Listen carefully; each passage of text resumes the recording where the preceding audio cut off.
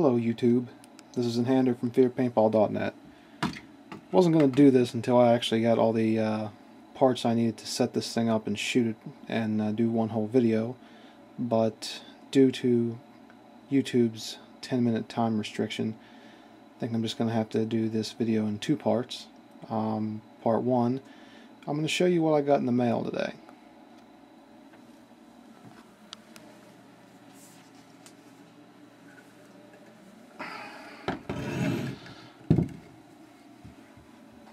See that?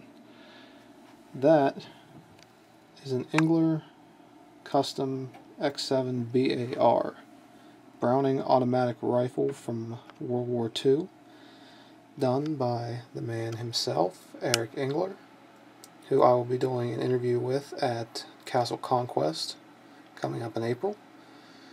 Just got it today. I've been waiting for quite some time to get this baby, and yeah, I like it a lot. It's definitely everything that I expected it to be. One thing that I'm going to be working on is the grip frame right here. We're going to be working to see if we can remove this section of the frame, the pistol grip area, extend the trigger guard back a little bit, and move the actual trigger back to about right here. That way it will be a lot like the actual BAR, where I will be able to hold it like an actual rifle around here and be able to shoot it that way, just because that pistol grip there is really throwing off the BAR look, making it look more like a older FAL. Let me go over some of the little finer points of this here. Have an actual BAR underneath this, an actual BAR front sight with Engler Custom modded a front side hood to go over it. The barrel is a 25-inch hammerhead barrel, custom made by Engler, with a 688 fin on the back of it. Fins can be replaced on it, so I can get a 690 fin. This is an actual BAR front shroud or handguard. This is not an actual BAR gas tube. Those are $300, and I wasn't about to pay $300 for just a bar, so Engler made one, welded the area up around here. Now it's not welded to the actual barrel, but it just loops around the barrel here. And this is all one piece, this section right here. Kind of bummed that this isn't sitting back here, but beggars can't be choosers. It's fine with me.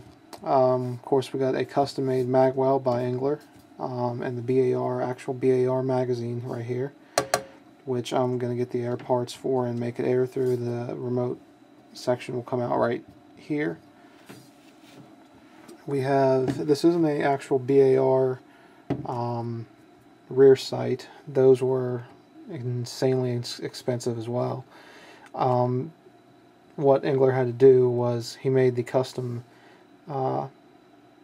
cover for it, and this is a rear sight off of a Mark III, I believe, Lee Enfield rifle. But it's pretty much the same thing. You have your normal peep sight right here. You lift it up with the adjuster right here. Little neat feature. I don't think I'd actually use it, but it's neat to have on there. And of course, he milled off the top tack rail on the X7, filled in this little spot like the actual bar has a little hump up right there. So, and then of course he made the whole back section adapter that attaches to the stock, which this is an actual BAR stock with real BAR hardware, sling attachment, and a really cool feature that I did not know was on the actual bar. This stock right here actually flips out like a saw stock and use it as a shoulder rest. I thought that was pretty cool when I first got it. I didn't know that they actually did that, but that's definitely going to help with stabilization of this beast, because it's, I can't say it's extremely heavy, because it's not. I mean, I'm a big guy as it is, but it's really not that not that cumbersome. Now, another thing that I will note, the barrel is really hard to take off. If I get a break in the field, it's going to be a pain, because this is a screw-on tip right here. It has to come off. The front sight and the front sight hood have to come off, and then the whole assembly here has to come off before the whole actual barrel is able to be unscrewed. It's probably the worst thing about the BAR here, but other than that, like I said, I'm really happy with it. I love it. You guys know I love World War II guns. I have my Thompson. I'm making an M1A1 carbine mag right now. Yeah, like I said, I'm going to have it in the coming days here. As soon as I get all the air parts for it, all I need to do is put the macro and all the air fittings in here. Should have that by at least Monday. Get those in there, and I'll take it outside and shoot it for you guys, and show you how it turns out. I will be doing one more thing. If you've noticed, some of the BARs have a, I guess you would call it a flash suppressor or a flash hider that would go right here. I'm going to make one of those, and possibly, just for grins and giggles, get the carry handle. I can get one of those, I think for $60, and figure out a way to attach it on here. It shouldn't be too hard if you remove all this, and the carry handle should just slide right down over it, and figure out a way to secure it properly. And the bipod.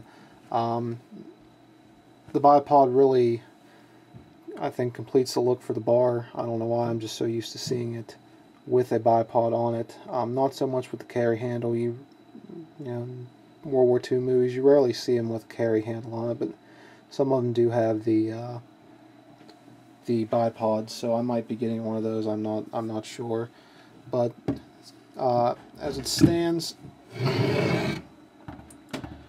just to give you an idea, here is the bottom of my makeshift desk, and it goes all the way up to the top. Roughly, the barrel itself is 25 inches. If I set it next to me, it comes up to about my rib cage area, and I am 6'3", so to give you a little idea of how massive this beast is. This will be at Castle Conquest. Be showing it off with a lot of Engler's other markers, and it's going to be at our first Mission Masters game this year, which is Stalingrad in Three Rivers Paintball on April 10th. So just wanted to show you guys this, and be watching for the video of it shooting. I'm really wanting to see how this shoots with the hammerhead barrel on it, especially being as long as it is. So we'll see. So stay tuned.